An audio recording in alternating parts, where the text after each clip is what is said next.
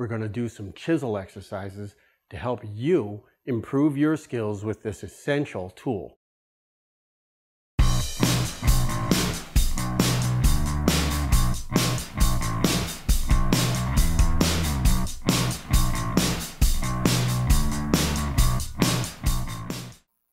The first thing you need to do is you need to have some sharp chisels. I've hollow ground mine and I freehand honed them on Japanese water stones up to about 4,000 grit. I just don't think you need to go any higher than that. You can sharpen your chisels any way that seems to make the most sense to you. Okay? The next thing you're going to need is a block of wood. Now, I've got one here that's 3/4 of an inch thick. It's 4 inches wide and about 9 inches long. When I was in school for woodworking, Werner Duhr, my teacher, had us make a block by hand that had 11 or 12 different hand tool processes involved in it, just to get it to this point.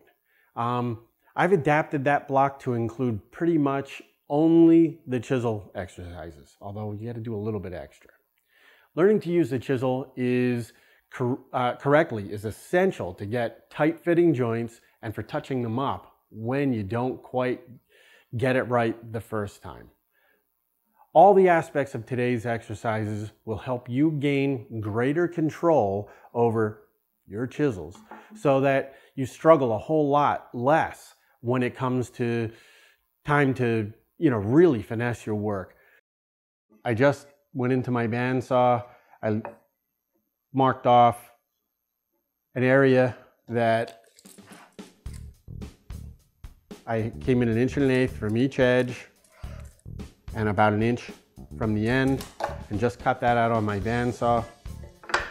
I rounded this corner off. Now you can round it off any way you see fit. I just did it on my bandsaw to whatever looked good to me, and then I just touched it up on my sander. The next thing I did was I drew a line from that 1 inch line across, and I started cutting out just one shoulder and cheek of a tenon. And what we're going to do with this block is we're going to work on all of those different cuts that we need to know how to do with our chisels and build up that skill. Now you can see the other thing that I've got here is I've got a little cherry diamond that I've cut out. It's 1.5 inches wide and about 2¼ inches long. I just marked my centers, plotted out those distances, connected the dots, sawed it out on the bandsaw, and then what I did was I took my block plane and I hand planed it off at about it's getting smaller towards the bottom. I hand planed on all 4 sides down till they were nice and straight, and they were undercut about 4 degrees, 5 degrees, something like that, not too much. Everything is going to be pretty much done with the chisel from this point. We've got to do some marking and some layout stuff, but primarily it's going to be all chisel work. So what we need to do is, in this area right here, we're going to plot out a mortise that is as wide as that cutout on the end. So we're going to set our combination square to 1 1/8. There we go, close enough. And what I want to do is mark off a line on each side. And then I want to come over 1 inch from that cutout, and we're going to go about 2 inches long. And what we're going to do is we're going to make this into a mortise. I know it's a pretty big mortise, but this way it's going to help you be able to learn how to chop your sides perfectly square and get the bottom of the mortise perfectly flat. What I want to do is clamp it down right to my bench. So move that over just a little.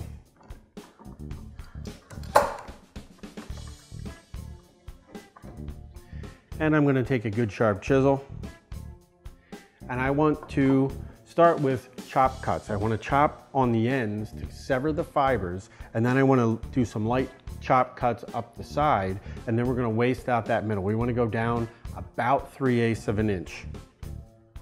So we want to There's multiple ways to hold your chisels here for a chop cut. You can either grasp it right on the handle like this and hold it straight up and down. I sometimes hold it like a pencil down below, but at this point what happens is I can't really see what's going on down low. So I'm just gonna grab it up top there, step slightly away from my pencil line, and chop down. I want to make sure that I am doing so fairly square. I don't really want to lean my chisel over at all. I want to go straight down into this mortise.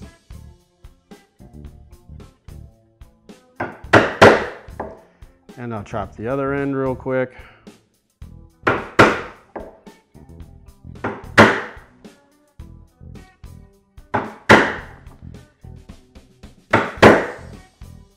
And I won't take as heavy a chop going with the grain, simply because probably end up splitting my board if I did.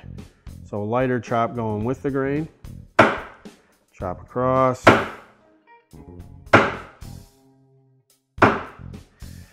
right, so I've got that outlined. Now I want to remove that waste. I know you power tool guys are saying router, but this is a hand tool exercise. We want to learn, even if you use lots of power tools, you need to know how to use your chisels.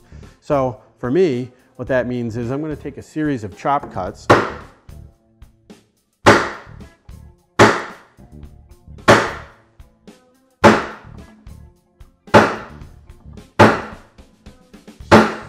Right across that waist area, and now I can go in right across the grain and sort of just chisel that stuff right out of there.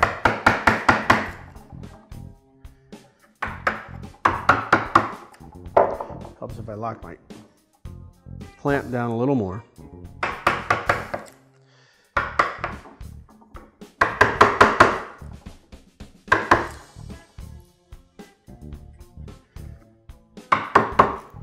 What those initial chop cuts do, as long as you keep your hammer blows relatively similar in strength, it's going to give you a reasonably flat bottom on this thing to start. Now, I'm just going to go to a wider chisel because it's the way I roll. So now I'm going to do it again.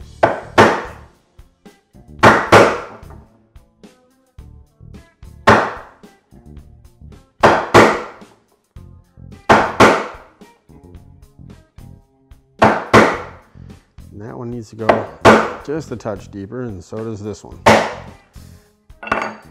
Then I'll have to go back to my other chisel.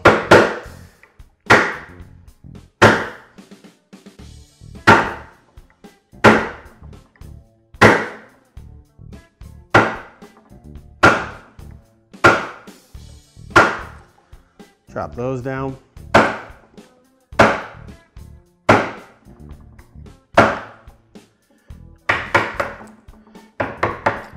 Take that waste right out of there.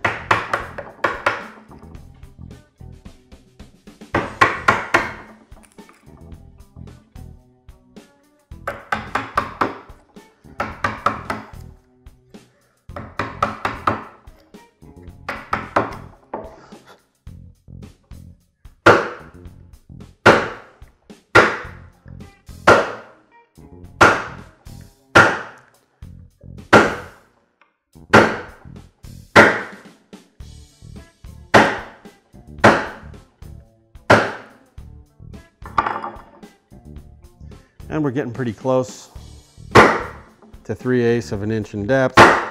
So I'm not gonna really whale away on these too hard.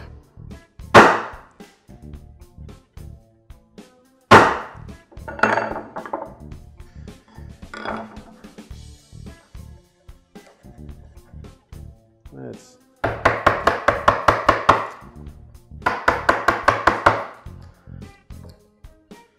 those out of there.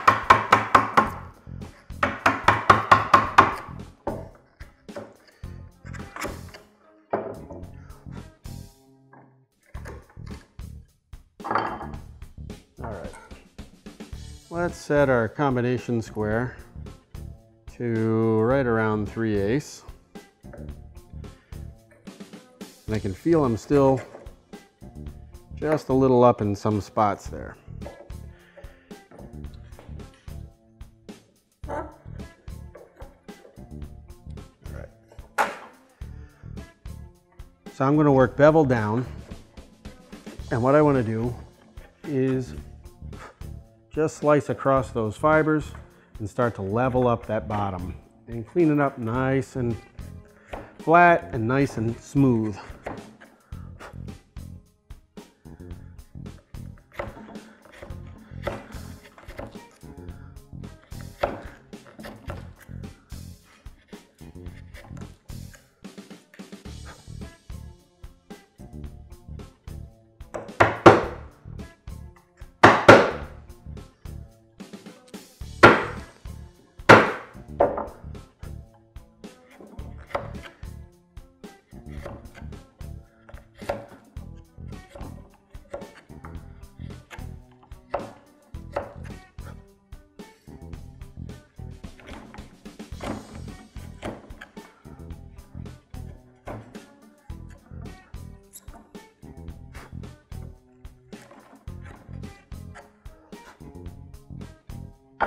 All right, double check it again.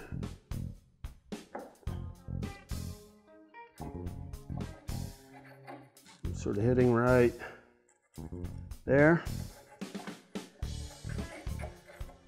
That's not too bad. My sidewalls seem nice and square. I can check those with the square as I do it. Looks pretty good. So I need to take just a tiny little bit right here.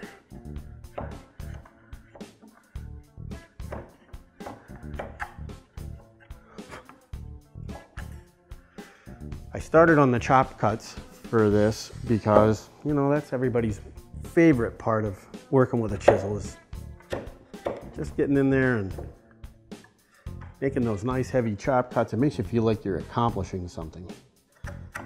And now what I'm going to do is just pare those sidewalls right back to my line. If I'm sticking away a little at all. Excellent. So what I've got is a nice even depth square block.